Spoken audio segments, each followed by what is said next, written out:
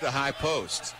Comes into him, turns to the hoop, attacks it, off glass and in. Nolan Parmenter's best drive of the year.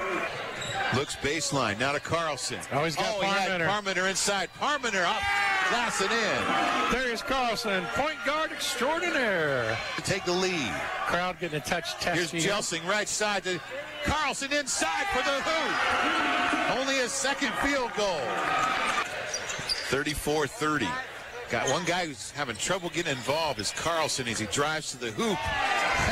And no sooner do I mention his name, he scores his first basket. Cross court to Carlson, the head fake. Now to Blauman. Blauman baseline move, back to Carlson to the hoop, and in. Can't stop that. And the outlet to Carlson. He'll race down court. What a great play. And the Panthers will win it by a final score of 55-49, and so in doing so, they claim third place in the Big Nine.